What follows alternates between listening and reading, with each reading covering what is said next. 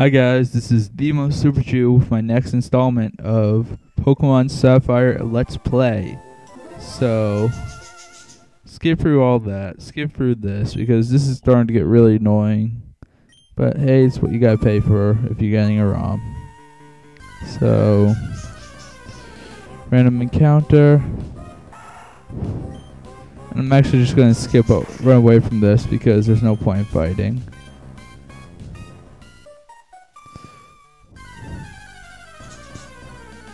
And this game it's a Cascoon. It's one of the evolutions of Wurmple, and basically it turns into Dustox, which isn't that good of a Pokemon, so don't recommend it. Alright. So running, and I particularly like this patch for one Pokemon. I'm gonna see if I can find it. That's obviously not it.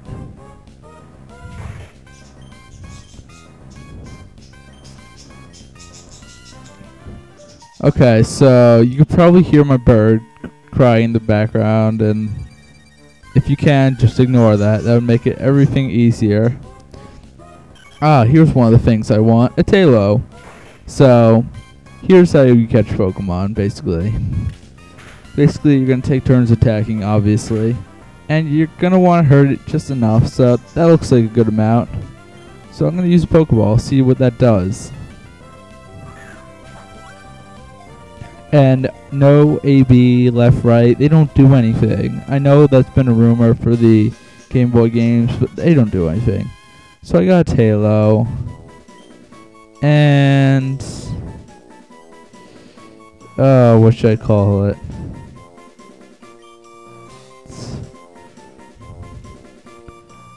I don't know what to call this. Oh wow.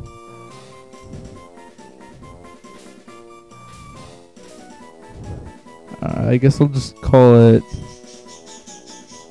off the top of my head. And I know you can hear my bird, but that must be really annoying. Its name will be Jim. Don't know where I got that one from, but I really don't care. So I'm gonna use a potion on it because I'm actually gonna use it to battle. So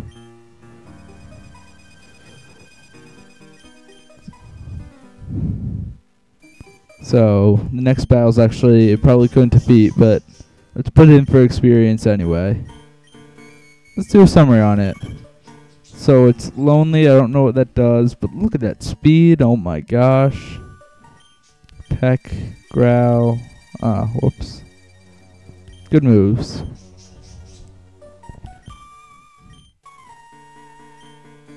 I'm gonna look for one more thing, see if I can find it. And here it is. This is a Shroomish, as you can see. And what I really like about it is its next evolved form, which is a Breloom. It's a really good Pokemon. And actually with that absorb, I think I could peck it again without killing it. Yep, I was correct.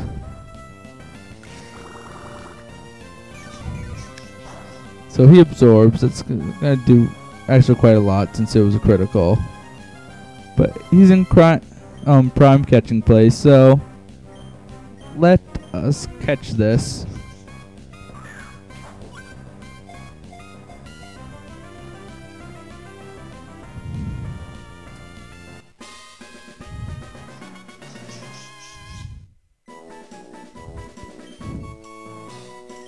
So we caught it. Apparently it's toxic, so I will call it. Anyway, also, does anyone know which button select is? Because that would have been really helpful.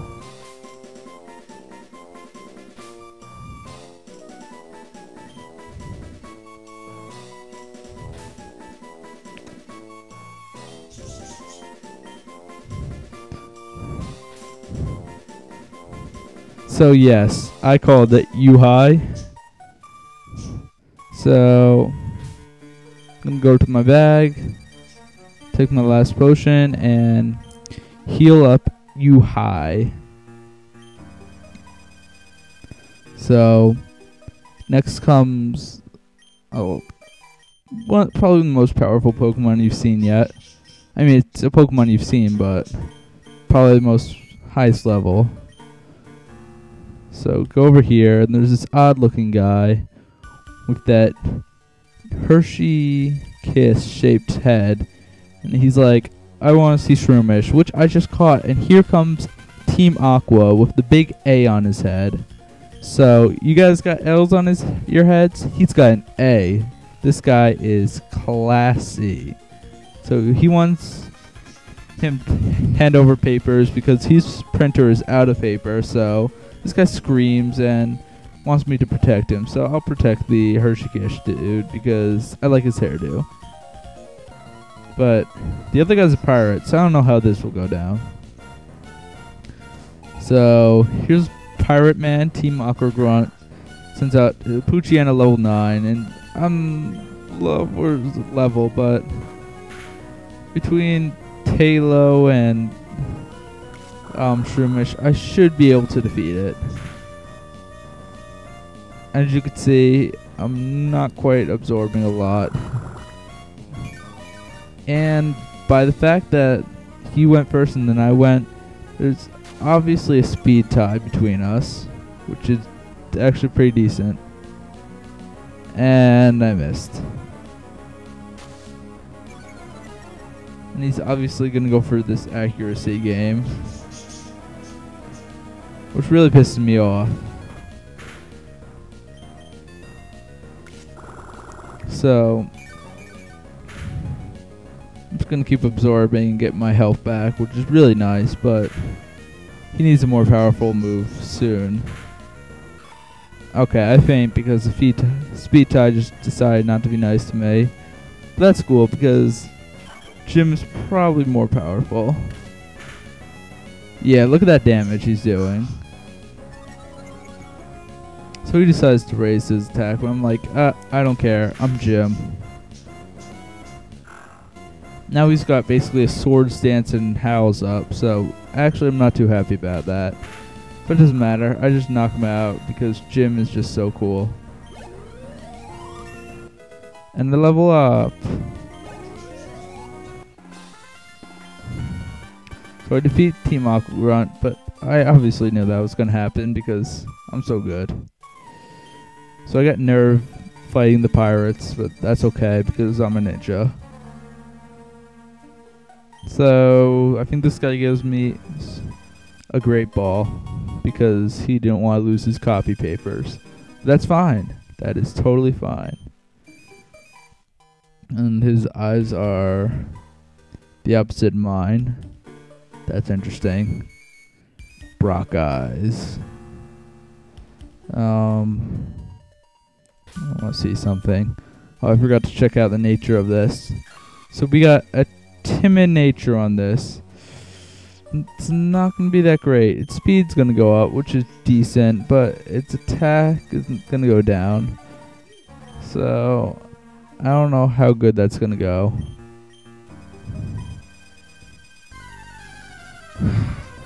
Random wow, that's rare.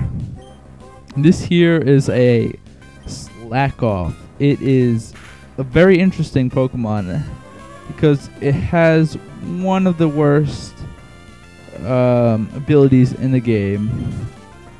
Its ability makes it not be able to attack every other turn, so basically it's not good. But its second evolution, its evolution doesn't get that, but then its final evolution gets that. But it doesn't matter because its evolution's got like the stats of Groudon and Kyogre, so it's got its weaknesses and it's got its pluses. So I'm fighting Bugcatcher, and he sends out an Inkata, but I really don't care because Jim should be able to 2-hit KO it probably. Maybe not. I guess that's Inkata is bulky. Well, Now he's using Leech Life, which I don't know. Oh, so Nincada. Nincada's an interesting Pokemon because it has 2 evolutions, which if you have a space in your party, an extra Pokeball, it will turn into both of them. The first evolution is very unique for its high speed. I think only beat by Deoxys speed form. I think it's got something like 160 speed. So that's incredible.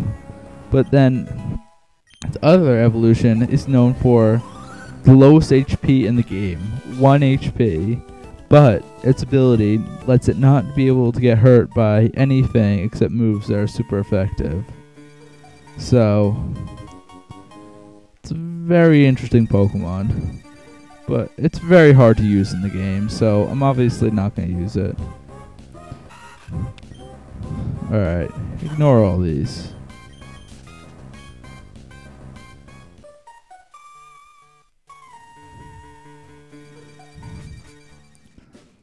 And you're going to want to talk to this person here, and he likes spitting out seeds, so he gives you... So he'll teach your Pokemon how to spit seeds, so that's actually very good for my Oddish.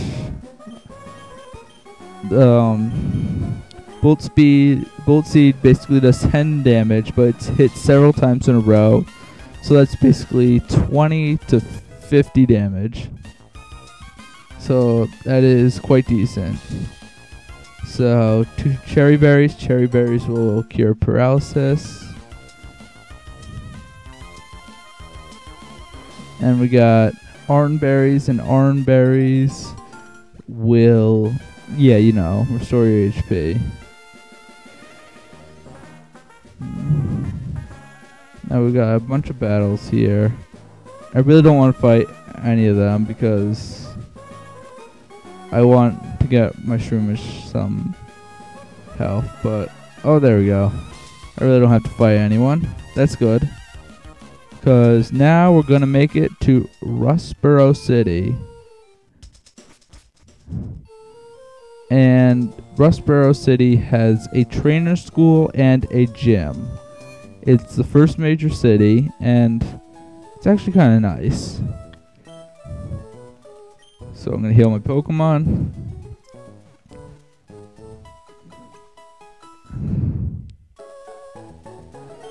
And go back outside to fight those trainers that we skipped. I hate doing this. I am sorry about this. It happens to the best of us, you know.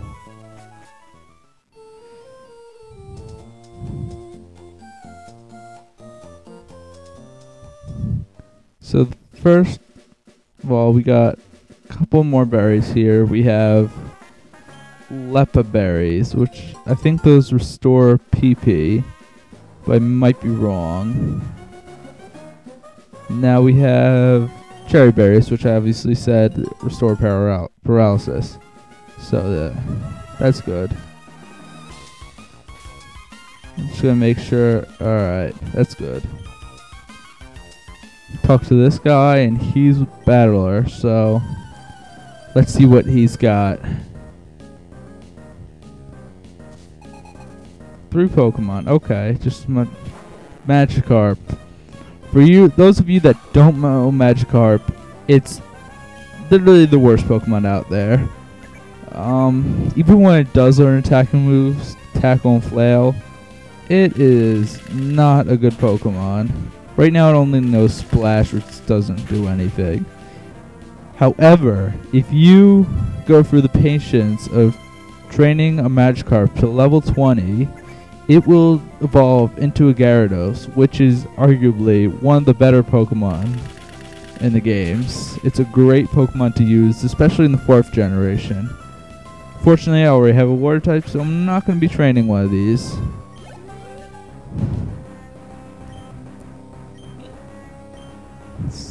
So this guy's just going to have all Magikarps, so that's going to be boring.